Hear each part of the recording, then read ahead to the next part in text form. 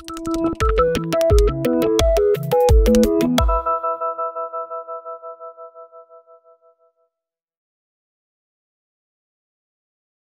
afternoon, everybody. Hope you're all doing all right. My name is Matt Steinmetz. I'm here at the Lexington County Public Library for an evening with Tom Poland. We're going to be talking about his book, Carolina Bays, Wild, Mysterious, and Majestic Landforms. Welcome. I'm glad that you can be with us virtually. A couple of housekeeping things that I'd like to talk about. Everybody's microphone and camera is turned off for this program, but you can ask questions and I will relay them to Tom. If you click on the little question mark icon, you can type a question in there and you can send it to me and I'll pass them on to Tom. I'll try not to interrupt him when he's on a roll. On your computers also, you should see a gray bar that you can move up and down, and you can make Tom and me smaller or bigger, and that will also make the presentation that he's showing currently larger or smaller as well. So without further ado, I'm going to introduce Tom Poland. Tom's work has appeared in magazines throughout the South. Among his recent books are Classic Carolina Road Trips from Columbia, Georgia-Lina and Southland as We Knew It, and Reflections of South Carolina, Volume 2. Swamp Gravy, Georgia's official folklife drama, staged his play Solid Ground. He writes a weekly column for newspapers and journals in Georgia and South Carolina about the South, its people, traditions, lifestyle, and changing culture, and speaks to groups across South Carolina and Georgia. Tom grew up in Lincoln County, Georgia, and graduated from the University of Georgia. We'll try not to hold that against him. He lives in Columbia, South Carolina, where he writes about Georgia-Lina, his name for Eastern Georgia and South Carolina. His new book, Carolina Bays, Wild, Mysterious, and Majestic Landforms, is available through USC Press. And with that, I'm going to turn it over to Tom and let him give us a talk and show us some pictures. Okay, Matt, thank you. And thank everybody for joining me today. Excuse me for a second. The Carolina Bays are a very fascinating place. This book, you can see it, represents 30,000 miles, 3 states, 6 years in the field, and another almost full year production, working on the manuscript, working with the press and its editors, catching typos and all that kind of thing. So it's a beautiful book because these are beautiful places. The Carolina Bays are very mysterious places. You have seen them, but you didn't realize what you were seeing in most cases. If I have 20 people in a room and I ask them who knows what a Carolina Bay is, maybe one will raise their hand.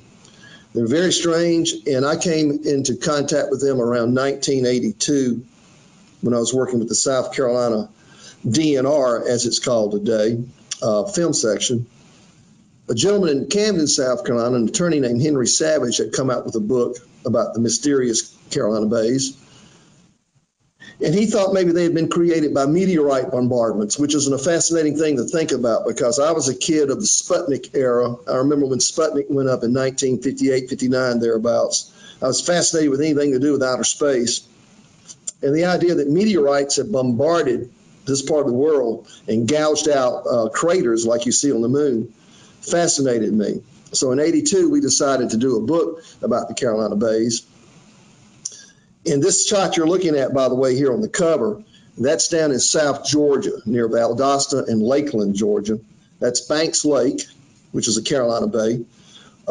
They have all kinds of strange names. Some do have bay attached to them, like Woods Bay. It's a Carolina Bay.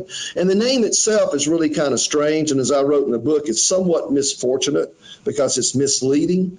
The Carolina Bays are not just in North and South Carolina. They exist from New Jersey to the Florida Panhandle in the Atlantic coastal plain.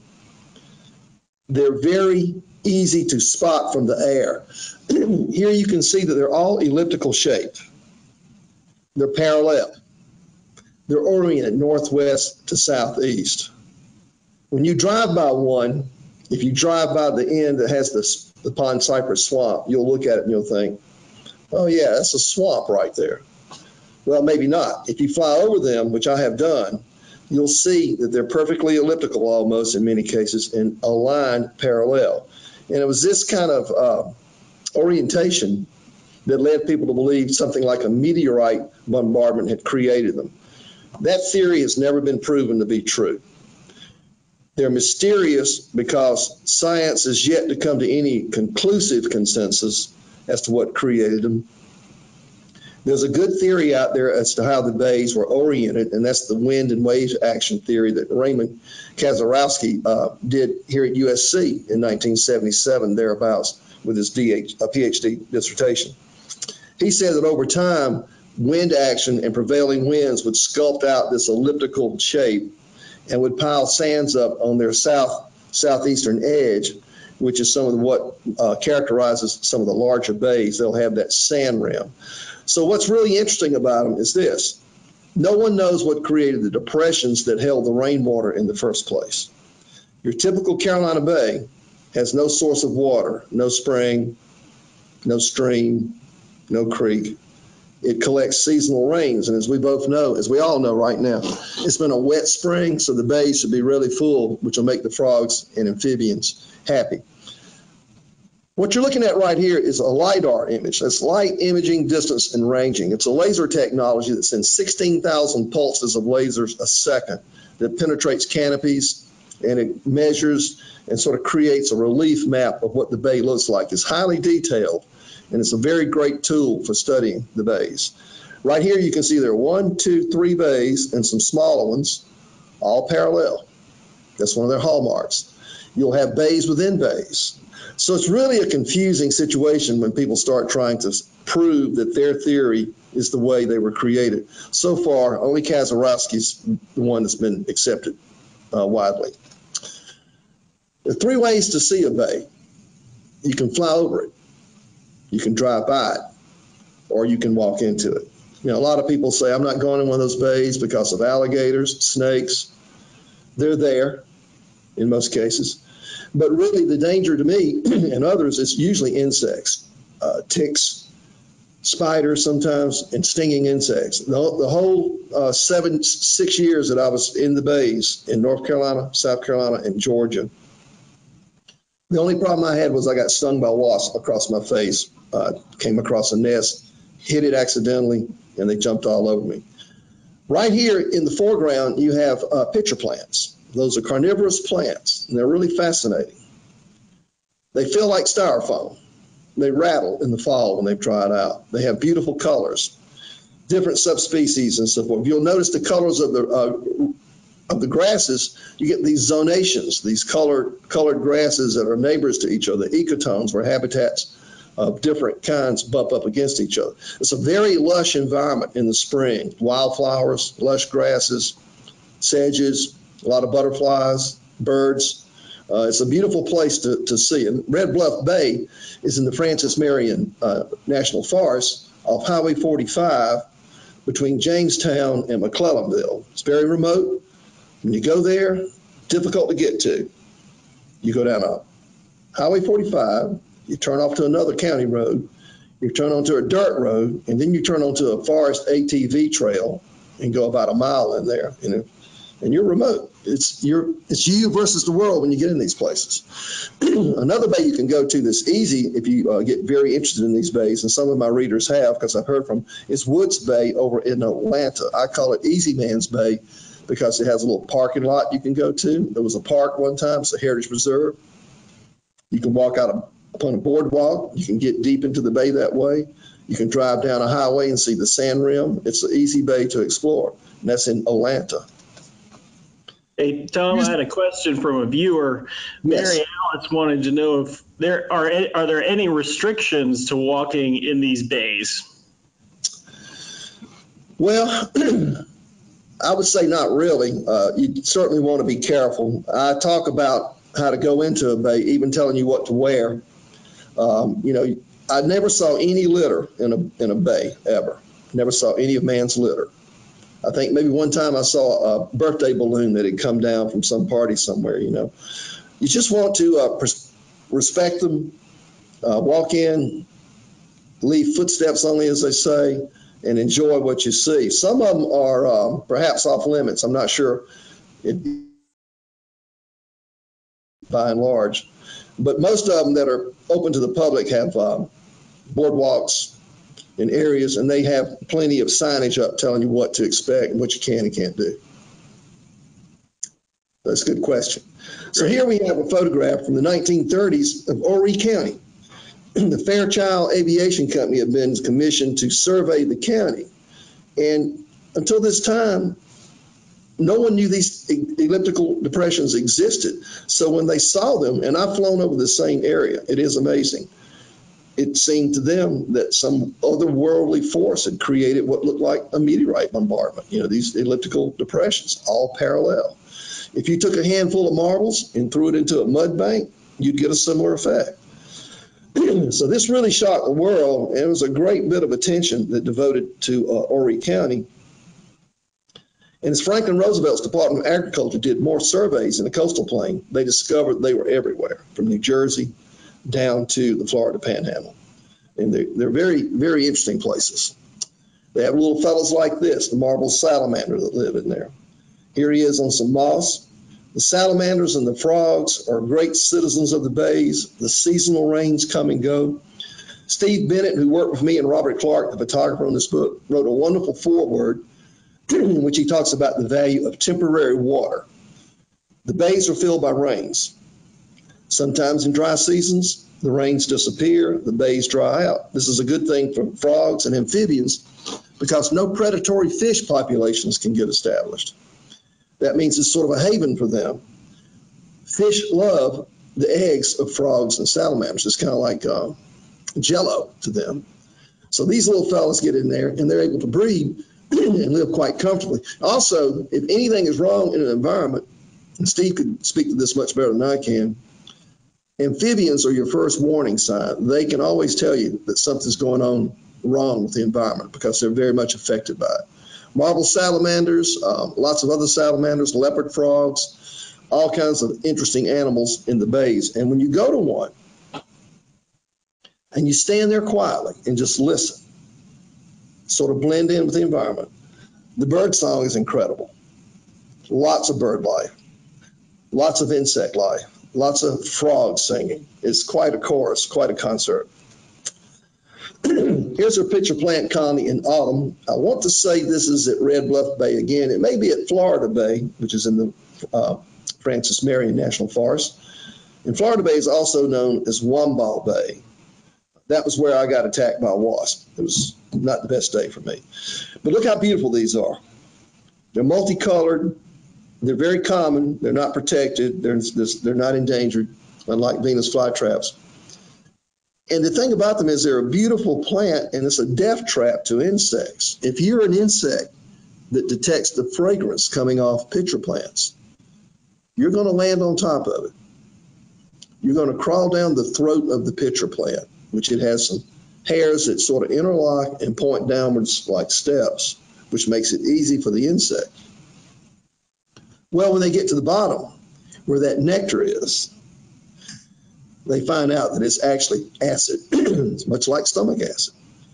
And now it's time to flee. So they turn to go out, and those downward pointing hairs now are like the crossbars in a jail cell. You can't get out. The insects will tire themselves to the point that they get exhausted and they drop into the acid, and they become the very thing they thought they were going to drink. One day in one of these bays, I think it was Florida Bay, I took my pocket knife out. It was autumn. Pitcher plants were dead. And I cut one loose at the base, and then I cut the section open where the insects had all been accumulating, and it was like a fine soil. It was as if the pitcher do capture insects is because they live in nutrient-poor soil, and this is a supplemental way for them to get the nutrients that they need. A little later in the show, you're going to see that spiders have got wise to this, and they try to catch insects at the top of these pitcher plants. If I were a florist, I would love to sell these in my shop. They're beautiful, just beautiful plants. And a bay is beautiful in all the seasons, especially fall. Here you have a cypress up at Jones Lake in Bladen County, North Carolina. Bladen County is rich with bays. It has a lot of bays up around Elizabethton, North Carolina. The fog was coming up that morning. We had spent the night earlier in a tent, Robert Clark and I have. And I didn't point out, Robert Clark is the wonderful photographer behind all these great images you see. There were actually 4 of us in this book. One who's no longer with us, James Dickey, wrote a nice essay called East of Eden, which was in the very first book that Robert Clark, Steve Bennett, myself did with James Dickey. And kind of interestingly enough, this last book we've done on the natural aspects of the bays in North and South Carolina, other states, Georgia included, involved the same 4 people again.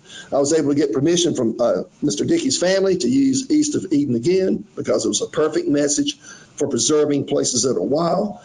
And so we had the original team of Bennett, Poland, Clark, and Dickey reunited for this book. That meant a lot to me.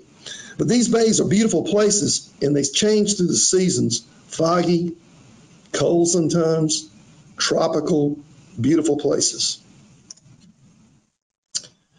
This is Dry Bay at Savannah River Site. Now, a long time ago, I got in an argument with some of the people I worked with at DNR, which used to be called South Carolina Wildlife and Marine Resources Department. I wanted to do a story on Savannah River Site because it's such a wonderful place as nature goes. It's also the place where there are nuclear reactors that made weapons material back during the Cold War. So we couldn't agree to do the story, but this is at Savannah River Site. And here's what's cool about Savannah River Site. It's 310 square miles of territory. No one can just go in. When you pass through there, you go through guard stations. As you well know, you have to have security clearance to go there and visit and do things like we did. When Robert and I went to this particular site for all the bays, and they have 300 bays there, we could not be alone. We had to be accompanied at all times by someone from the University of Georgia Ecology Lab. Matthew, it's nice to note that Georgia has the Ecology Lab there, not USC or Clemson. That was a coup they pulled off a long time ago. But I love the place because it's really a wild, protected place. And think about this. If Savannah River Site had never existed, how many golf courses, how many strip malls, Walmarts, roads, how much of that would we have had in this beautiful place? It's really a paradise. I wrote a story about it that was in a magazine called My Atomic Paradise. There's a bay at Savannah River Site that's in the Guinness Book of World Records. It's the longest continuing study of amphibians in the world. That's pretty significant. And yet, just a mile away, you pass by a reactor. I can't remember if it's P or R. And it's a very foreboding thing, those reactors. They look like something you would see from a movie. It's like an iceberg. What you see above ground is just 1/8 of it. Below the ground is 7/8 of block-type buildings, very imposing, dark. You can't take pictures of them. When I was doing the research, I found out that one of these reactors in 1964 had leaked some water, radioactive water, into the groundwater. President Johnson decommissioned it. They came in and they filled it with cement and welded the steel door shut. And I think it's to stay that way for 14,000 years. So it gives you pause for reflecting on the severity of the plants down in the reactors. But you have all this beautiful wildlife surrounding them. Rainbow Bay, Dry Bay. This bay was not dry very long. As you can see, there was a storm coming, but it was a big, big bay, a big bay. And here we go with a spider who has learned that if he stays here long enough and makes a little web across the top of the pitcher plant, the opening of the throat, in due time, he'll catch himself some dinner. Now, when you get up in the morning at dawn, and most people don't do what Robert and I do, we'll get up 3 or 4 in the morning, drive to one of these bays 2 hours away, set up, take pictures as the sun comes up. When the sun comes up on a bay that's heavy with dew, all the pitcher plants are sparkling like diamonds from the dew that's caught in the spider webs. Sometimes, of course, we spend the night on the road. We don't have to go that far. But it is an amazing thing to see the number of spider webs in the Carolina Bay. They're rich with insect life. Now, there was a controversy I came across doing my research between specialists that study these things. Some thought it was pretty bad that the spiders were covering the throat of the pitcher plant with a web that would intercept its food, its meals. And it was hijacking, so to speak, the insects headed down that throat. But they did a bunch of studies, and some other people came back and counteracted all this, saying, no, spiders eat, and they're like any other animal that eats, they defecate. And their waste matter, which is highly rich in nitrogen, ends up going down into the plant, into that little fuel area, that little dirt that it's got. And so maybe it's a great example of symbiosis where, two organisms are benefiting each other. But it's an amazing thing to see just how many spiders there are in a bay. In one of the bays where I was, and I wrote this in chapter 4, there's a chapter that my favorite chapter is called Notes from the Field, Dispatches from the Field, in which I take about 24 bays, and I put you there in my shoes. You see what I see. You hear what I hear. You smell what I smell, the wildflowers, the sedges, the cypress oil. It's really a rich and fragrant place. Orchids, wild orchids. And one day I was there at Wamball Bay in the Francis Marion Forest where I'd been stung by a wasp. And a wasp went down the pitcher plant right near me. I couldn't believe it. I watched him do it. He could not get out. I thought, well, maybe you're the one that stung me, might serve you right. But then I got to feeling sorry for it, and I thought, because for about 20 minutes, this wasp struggled trying to get out of that pitcher plant. And then he got very quiet. I looked over at it, expecting to see him down in the bottom, and he shot out with a burst of energy, and he escaped. I think what happened was he was a little bit too big to fall too far to get trapped by those downward pointing hairs. They're really interesting places because if you sit among a colony of pitcher plants very long and just watch them, the abundance of insects flocking to them is staggering. They really call them in, really call them in. This is Banks Lake again in Lakeland, Georgia. A lot of bays and the water they had attracted men to build things alongside them like mills and whatnot to take advantage of the water. This particular morning was cold and it was very heavy dew, had a little bit of fog rising. It was a beautiful place to be. And the only thing that marred the morning was at Banks Lake, they have a boat ramp. And there was a fisherman went out that morning by himself, left this feathery wake across the face of the bay. And I thought to myself, all the bays we've been to, we've never seen anything like this happen. But Banks Lake is very large, and it's a very beautiful place, not too far from Valdosta, Georgia. When I was working on the book, I took this photograph and I emailed it to my daughter, Becky, in Atlanta. I was going to have some fun with it. It was September. I said, Becky, it was late September. I said, Becky, can you believe it's snowing over here in South Carolina? She's like, God, Daddy, that's amazing. How can that be? And I said, no, it's not snow. It's white sands of a sand rim over near Bennettsville, South Carolina. And it's as white as snow. And these sands are washed up by the wave action, we think, from Kazarowski's theory of oriented wave and wind action that shapes the bays and so forth. And as we did our research, we found that they were the kind of habitat were xeric type plants. Xeric is in xerox. Xerox is in dry reproduction process. They're very dry. It's a desert-like environment. The habitat there is much like desert. So you get plants living there that can adapt to that situation. You don't see a lot of vegetation. You see these turkey oaks. And the turkey oak, by the way, if you don't know how it got its name, it's because its leaves resembles the footprint of a wild turkey. And that's how they got their name, turkey oaks. But these were wonderful places where Native Americans, or Indians as we say, camped out on the sands. It was an interesting place. You had water, food, a lot of things that they needed right there in one spot. And as I understand it, some of the archaeological digs have really, uncovered some great and interesting things that reveal to what extent ancient men's here lived on the edges of these dunes, on these rims rather. Now here we have a twisted cypress in the savanna, the grassy portion of Florida Bay in the Francis Marion Forest. And I was talking with Steve Bennett about this.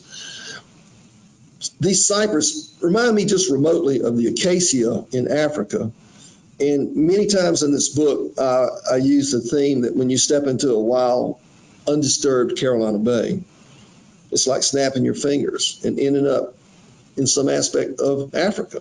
It's wild. It's beautiful. I couldn't understand exactly why the canopy are twisted, and we just think it happens somehow. It's just something that happens. I had thought that maybe the winds did it because it's not protected by buffering trees like you might see on the horizon there on the rim of this bay.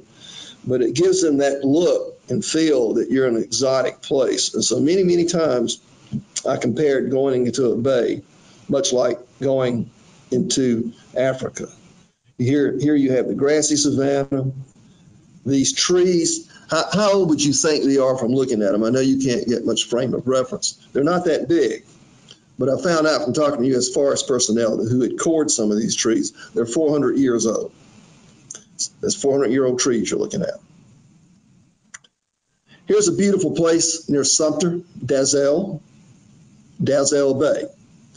And as I wrote in the book, Robert Clark well remembered the first time he went to Dalzell Bay, he went with Steve Bennett. And he wasn't prepared for these lush grasses and these beautiful buttress trees. And Robert said, you know, it was so beautiful, I couldn't believe it. I started calling it Dazzle Bay because it dazzled me. And it is a beautiful bay. Now, we had one trip to this bay, Steve Bennett, Robert Clark, myself, and Michael Davios. Michael Davios is a Carolina Bay theorist who has an interesting theory about a comet, icy comet hitting Saginaw glacial fields up Michigan way. And Michael drove all night from Connecticut to meet Robert, Steve, and me at this bay. And it had been a rainy season. We went into the bay. We had not been there 20 minutes when Robert stepped into a stump hole and went 8 feet under. He ruined an iPhone and a Canon camera. We had to abort the trip, and I felt pretty bad for Michael Davios. He had driven all night just to be inside of Carolina Bay. And it was a big disappointment to all of us. He did have other business in Myrtle Beach, so it wasn't like a total trip was lost. But as you can see in the springtime here, how lush they are. Here's a picture of Dalzell Bay in the fall. Kind of a haunting, misty, beautiful shot.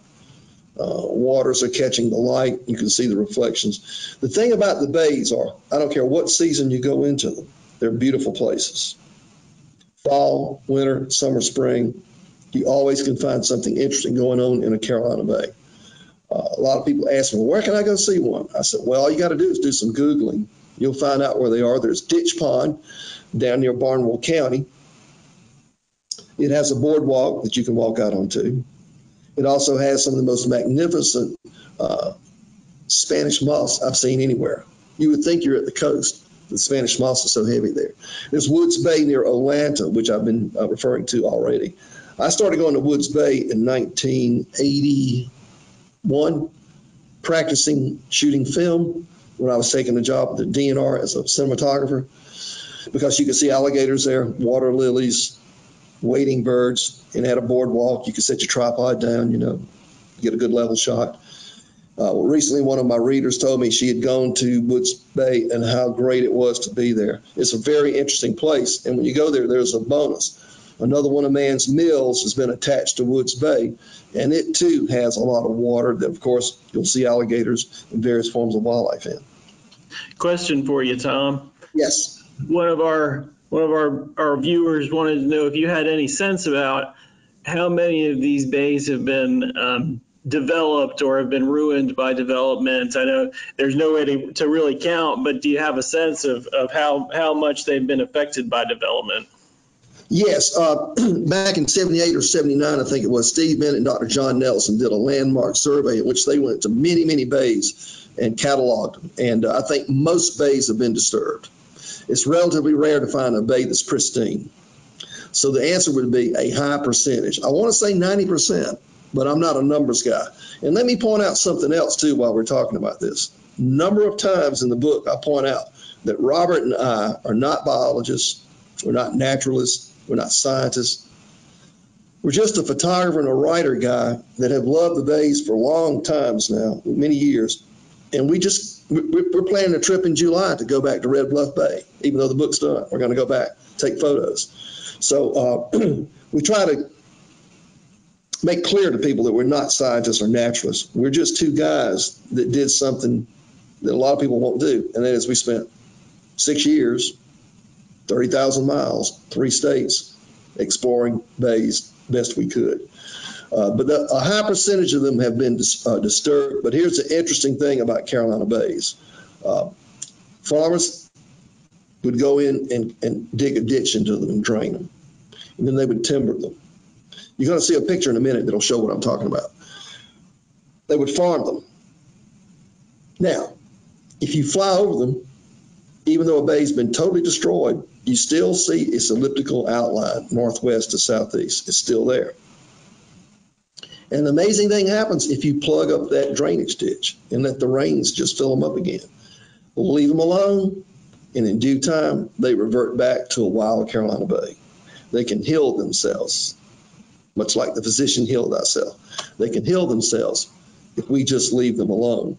So one of the purposes of our book was, first of all, to raise awareness that they exist. Most people don't even know they exist. They say, what's a Carolina bay? It sounds like something on the coast, a harbor. And that's where I said the name is misfortune, is an unfortunate name, because they were called Carolina bays in 1700s by some of the early biologists, excuse me, because the biggest and the best ones occurred in the Carolinas. They were called bays, not because of water or impoundments, but because of the multiple common species of bay trees that grow there, red bay, laurel bay, magnolias, and so forth. So that's where you get the name Carolina bays. It's really a misleading name, but I'd be hard-pressed to come up with a better name myself. Those weird, mysterious elliptical depressions, that's a mouthful. So we're stuck with Carolina bays, but it's a good one.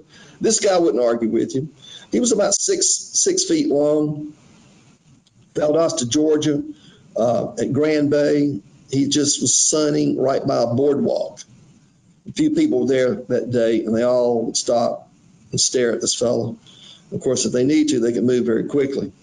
But that particular bay also has an observation tower about 55 feet tall. It's an old fire tower they took the top out of and made a platform where you can go up and actually see across the bay. And when you look across that bay, you'll see great blue herons, ibises, all kinds of wading birds, gators. It was a very surreal experience we had that day. Moody Air Force Base is about 3 miles on the horizon. And at the same time, they played taps, reveille. A red-shouldered hawk took off and flew over the bay beneath us. We were watching this hawk fly from above, which is a very unusual perspective. Kind of gave me chills. I knew a little bit about the Air Force Base because one of my favorite writers, James Salter, had been stationed there back in his time. But it's a beautiful place. It's a great place to see an aerial perspective without having to fly. Maybe one of the prettier shots in the book is in the liner pages of the book is this anhinga taken off at Jones Lake in North Carolina. This was the same night that we had camped out in a tent. It was October. It was very cold. The tent was soaking wet with dew. We were just saturated the next morning we woke up. It was cold.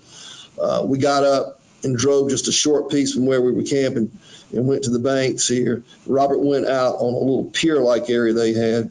This is a state park in North Carolina. It's also a Carolina Bay.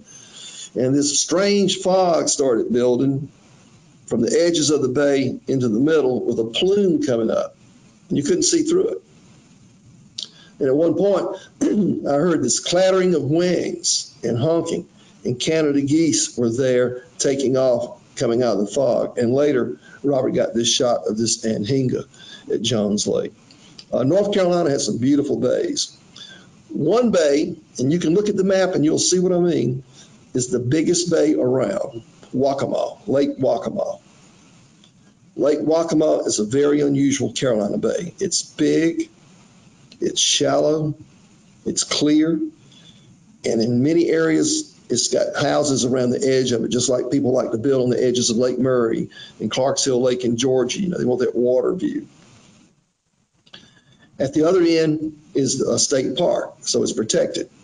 And The thing about Lake Waccamaw that makes it so unusual is the headwaters for the Waccamaw River that flows down into South Carolina. So that's a highly unusual thing, that a bay would be the headwaters of a river. But that's the case with Johns Lake.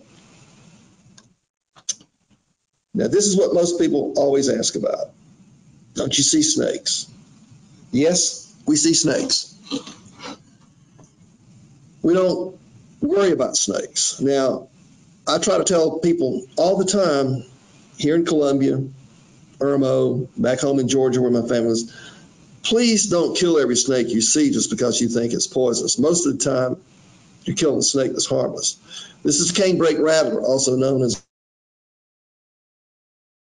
head shaped like an arrowhead. You spot that head, you know you're dealing with a venomous species, a pit viper, but they're beautiful animals. Now, this particular shoot, Robert took this shot. As you can see, he's head on with the snake. I was to this side of the snake with my camera, watching it, taking a picture of it, and Robert kept getting closer and closer to the snake with his camera, and I saw the snake's muscles start to tense up. I said, Robert, I think you better back off, man. Don't think that snake's getting too comfortable with you right now. But they're beautiful animals, and when you hear them rattle, it's not really a rattle. It's more like an electric razor, a buzzer. They're gorgeous animals. Somebody saw a picture that I'd taken of one of these snakes, and they said, oh, man, they make a great belt or a pair of boots. I hate to think about that, but they're really beautiful animals, and they fill a vital role in nature, eliminating pests, mice, and so forth. Every part of nature works with other parts, and it's all essential to make a great machine, so to speak. We like seeing snakes, corn snakes, cotton, and we never had a problem once with a snake. First of all, you're too big for them to eat. They know that. They hear you coming, they're going to get out of your way. So usually it's not a problem. And I do know that people step on them and get bitten, and people do die. But it's very, how many people, let me ask you this, you ask yourself, how many people do I know that have died from a snake bite? I bet you the answer is 0. Here we go with a picture of 2, maybe 3 bays here that have been disturbed, as the environmentalists and biologists like to say. They've been drained. You can see where ditches have come into them. A highway has crossed one. They've been timbered and turned into farmland. Not a very pretty sight. If you go to Woods Bay in Atlanta, you'll come by a little marquee that shows Woods Bay and its neighboring bay, Dials Bay. Dials Bay looks like this. Woods Bay looks like a rich, verdant jewel of wildlife, green, fertile, nothing like this. But if these bays were to be plugged up and left alone, in due time, they would bring themselves back. So, you know, I've seen bays converted to golf courses, highways have crossed them. There was this mentality for a long time that still exists in some circles, that a swamp is a worthless place. Well, we certainly know better than that now. A swamp is a beautiful, valuable place that cleanses water of pollution. It traps heavy metals out. It gives a great habitat to amphibians and other species. You know, it's really an oasis in some sense, although Becky Lee, one of the environmentalist wetlands ecologists at Savannah River Site, cautioned me. He says, Tom, never refer to a bay as an oasis, because a lot of animals come into its edges and from nearby forests, and they make it part of their life cycle. So it's not like it's in a desert isolated. It's connected to the surrounding habitat, which is why also if you timber up to the bay and then stop, you think you're doing a good thing. Maybe you're not. You might be cutting off access to the bay that enabled animals to enjoy some degree of cover and security, you know, migrating during breeding season, for example, into the bay's waters. But this is what they look like when they've been timbered, drained, and so forth. If you fly over them, you can still see this elliptical shape. We had a question, Tom, about whether or not, are you aware of any protections for the bays, any federal protection or state protections or any of that? Well, the heritage preserves are protected, of course, like the Janet Harrison Heritage Preserve up near Monetta. And, of course, other bays like Woods Bay are protected, and some of them are Ditch Pond, you know, are protected. The sad thing is that when they did the Wetlands Clean Water Act, They did not include Carolina Bays in it because they don't have any running water in or out of them. It was a tremendous oversight. And there's some efforts being made, I'm told, and we address this in the book, to correct that. So that was a really, really big blunder, you know, to not include them in this freshwater protection. So they're vulnerable. Yeah, they're vulnerable themselves. That's a good question. Do you have any other questions? Not right now. Okay, well, keep the questions coming. Leopard frogs, all kinds of amphibians. It's astounding if you just go there on a summer evening and listen to the frogs singing. Now, when you hear it at a park or at a lake or a farm pond, that's a pretty good little concert too. But in a bay, it's astounding, man. And I'll tell you something else about the bays as far as sound goes that really struck me. And I wrote about this recently for another magazine. In just about every bay we went into, we weren't in there 5 minutes, we would hear the call of the bobwhite quail. That beautiful, clear, pure tone, that dulcet whistle by bobwhite. I hadn't heard that in years over in Georgia, in the country where I grew up, because of habitat loss. But in the Carolina Bays, nearly every bay we were in, we heard the call of the bobwhite quail. And I thought, man, that's pretty impressive to know that quail are in these bays. It's kind of like a stronghold for them, a holdout, a place they can go to now. You know, we've destroyed a lot of their habitat through the years, and that's why you have the, I don't know if you call them plantations, but the quail hunting clubs and places where they have pen-reared birds and they release them and you know, you go shoot the birds. This is the real deal, the real deal. Frogs and quail in Carolina Bays. Here we have the monarch butterfly on milkweed. We took this shot, I believe it was in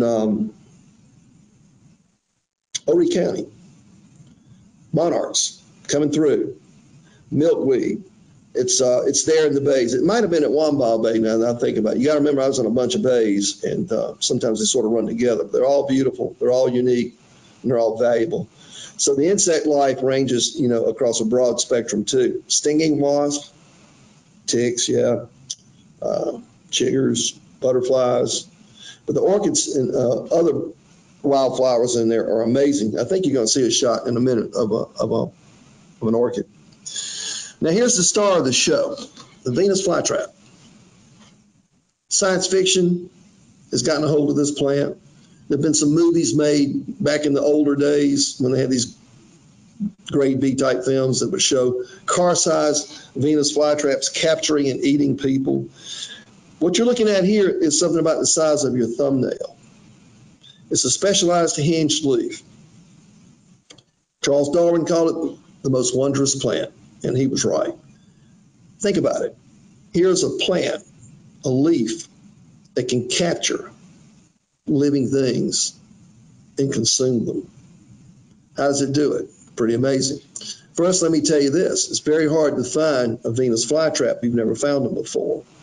Robert and I went to Horry County to Lewis Ocean Bay with a professor, Dr. Jim Lukin from Coastal Carolina.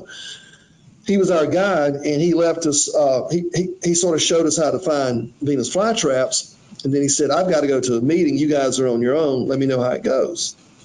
Well, we wandered around, and after about 40 minutes, we started finding them. And once you start finding them, you sort of see the signs of where they might be. Well, poachers know this too, and they go in there and dig them up. You can go on the internet, and you'll see where you can buy Venus flytraps here and there. It's against the law. They're endangered. North Carolina has done something pretty special, though. They've licensed certain greenhouses and growers to provide Venus flytraps to the public. So you don't need to go have some guy dig them up for you. You can order them online legally.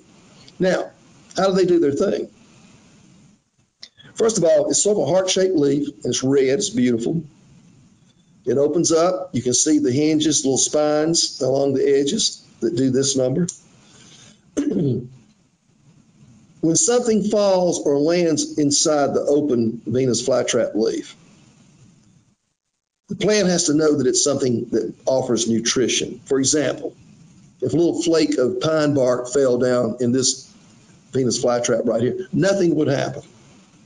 Nothing. How does it know? If a fly lands in there and starts moving around, he's going to get caught.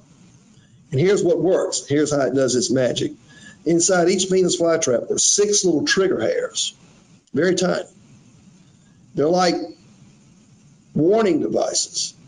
When something hits one, like that flake of pine bark, that's it. But when a fly gets in there and he hits one, if he hits the same hair again or another trigger hair, then a 20-second timer starts ticking down. The plant knows that something is moving inside it because it's touched 2 of the trigger hairs or it's touched 1 trigger hair twice. At the end of 20 seconds, it's caught. Go to YouTube and Google Venus flytraps in action and you'll see this. It's an amazingly quick thing. And then, of course, the plant digests the fly or the insect. It can be a small frog even. And in due time, the leaf will turn black and fall off, and another one will take its place. Now, the interesting thing about this plant is it has a long stalk for the flower when it needs pollination. And that long stalk takes the pollinators far away from the leaves that might catch it and eat it. So the plant's looking out for itself. It's using the insects as a source of food, but it's also using them as a way to perpetuate the species and pollinate it. So it's an ingenious way that nature works. I love the Venus flytrap. And so the next day when I got back to Columbia, I called Dr. Jim Lukin, and I thanked him for taking us there and showing us how to find the Venus flytraps. And then he said, well, let me ask you something. I said, yeah. Did you see any black bears? I said, no, should we? He said, you were in the thickest concentration of black bears in South Carolina. They have about 300 there in that particular part of the coast, Lewis Ocean Bay. The other thing that's amazing is that you can be in this Carolina Bay with all this rich wilderness, wildflowers, Venus flytraps, black bears, and Myrtle Beach is just not that far away. It's like heaven and hell in one spot. Here's the yellow fringed orchid. This was down near Francis Marion National Forest. Beautiful, beautiful orchid. There are other species of orchids that grow in the bays. Lots of wildflowers. They're really beautiful places in the spring. You'll see just tons of meadow beauties, butterflies. I always felt that when I'd gone to one of these bays, I would come out a lot calmer, more relaxed, and it never failed to happen that way.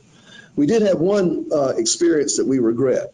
As we were going into the Francis Marion National Forest on the way to Wamball Bay one summer afternoon, a tremendous storm struck. The rain was coming down in torrents, and on my back bumper was a log truck trying to eat me up. By that time, we looked to the right, and we saw what we thought was the sun coming up. It was a pine tree on fire that had been struck by lightning. And that was a great shot we should have gotten, but we didn't for 2 reasons. The log truck and the rain. There was really no place to pull over. But if we could have gotten that shot, it would have made it into the book, because wildfires and the way they clean out the bays, sort of like a controlled burn, are great things. You know, it used to be considered that all fires were bad. We know they're not bad now. So the U.S. Forest Service will go into the bays periodically and have a controlled burn to let the natural grasses come up that are native there and keep the invasive plants out and keep the bay healthy, so to speak. It was on that particular day, I think, that we saw this orchid. So we saw a tree on fire and an orchid all in the same site there within a space of about 30 minutes in the Carolina Bay. This is an anhinga that we photographed at one of the bays, and he's sort of bidding us goodbye here, because we're going to end this session right now. See if you've got some more questions. We've got a few minutes. The anhinga is a very special bird. It's very similar to the cormorant. Cormorant has a hooked beak. The anhinga has a spear-like beak. They're also known as water turkeys and snake birds because they have a way of hunting fish in that they dive underwater and use their long neck and spear-like bill to catch fish. And once they've caught their limit, so to speak, they'll go sit up on a tree, all in their plumage, and they get soaking wet. So when you see these, my daughter Becky saw one on the way to work one day. She told me, she's, Daddy, I saw the scariest thing today. I saw about 7 or 8 of these birds with their black wings held open like this. I said, oh, you saw anhingos or cormorants. And I told her what they were. It's kind of a majestic thing to see, almost like a deity, like some small god, the way they hold themselves. But they're part of the ecosystem too out there, and it's a great, great place to see all these animals, all these insects, all these flowers in the Carolina Bay. The name may not fit like I wished it did. Carolina Bay, no, they're in New Jersey, Maryland, Georgia, Florida. They're not just in the Carolinas, but remember, we have the biggest and the best ones in North and South Carolina. And all you got to do, if you want to see one, is go to Google Earth and look for the elliptical, parallel, oriented northwest to southeast depressions known as Carolina Bays. Before I go, I do want to discuss a few theories of origin, because we've only talked about meteorite bombardments and Kazarowski's theory.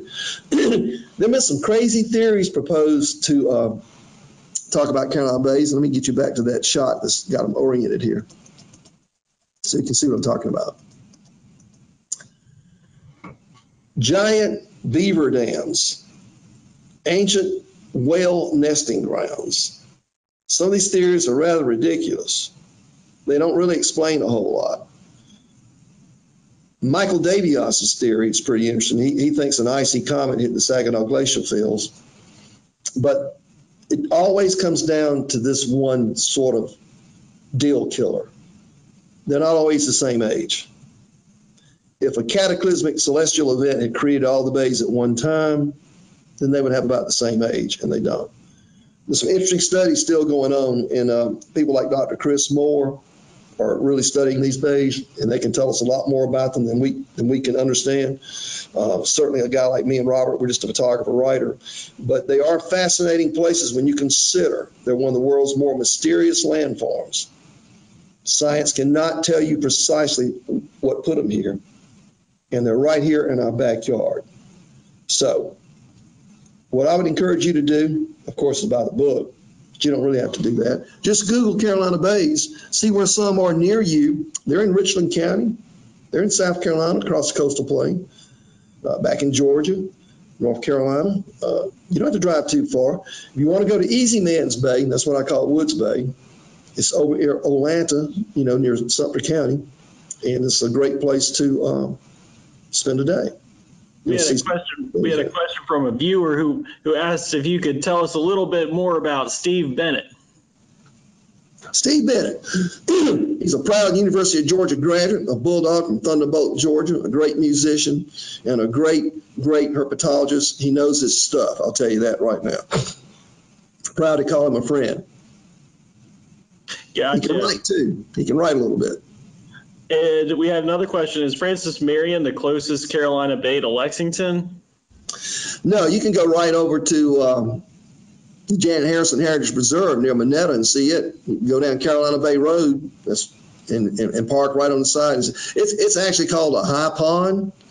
A high pond they think might be a Carolina Bay in development, but since no one can clearly prove how they develop, they can't say that for sure. Lexington County has Carolina Bays. All you got to do is go to Google, and you'll see them. Go to DNR's websites too, and you'll get some information there on the where bays are located. We've got a bunch of them in this book. I think we covered about 40 bays. Great. I made the mistake one day on Facebook saying that Robert and I had been in more bays than anybody knew, and Steve Bennett quickly corrected me because he and Dr. John Nelson went into hundreds and hundreds of them back when they were doing their landmark study. That's awesome. Well, thanks, Tom. I really appreciate you spending the evening with us, and it's been really informative. I'm going to turn my camera back on and say some closing words. Okay. I've enjoyed it too. Yeah, thanks for coming. I really want to thank you. I'm going to tell everybody too, there's going to be an email that comes out tomorrow that will go to your email address to everybody who attended. And it's going to have a little bit of a survey, but it's also going to have a link to University of South Carolina Press directly to the page where this new book is. So if you want to pick up a copy, I strongly encourage you to do it. We got copies for all of our branches here at the library, and I've looked at them, and they're fantastic pictures in it. It is absolutely a great book. So I want to thank Tom for coming. I wanted to mention a couple other programs we've got coming up. So Tom's going to be back with us July 13th at 6:30. So tell your friends if you want to attend this program again. He'll be back with us. The Friends of the Lexington Main Library are also going to be hosting Kristen Harmel. She's the author of the Book of Lost Names, and that's going to be on July 20th at 6:30. We're also going to be having a live or virtually live calligraphy session with Pauline Cruz, and she's a calligrapher in Columbia, South Carolina, and she has some papers that you can print out, and she walks you through the very basic steps of what calligraphy is, and so that's a fun program as well. That's July 23rd at 6:30. So with that, I'm going to close out this session. Unless, Tom, you got anything else you want to close with? Just thank everybody for the questions and sitting in on this session. I appreciate it. Yeah, thanks. So with that, I'm going to close this session out, and yeah, look out for that email. Thanks, everybody.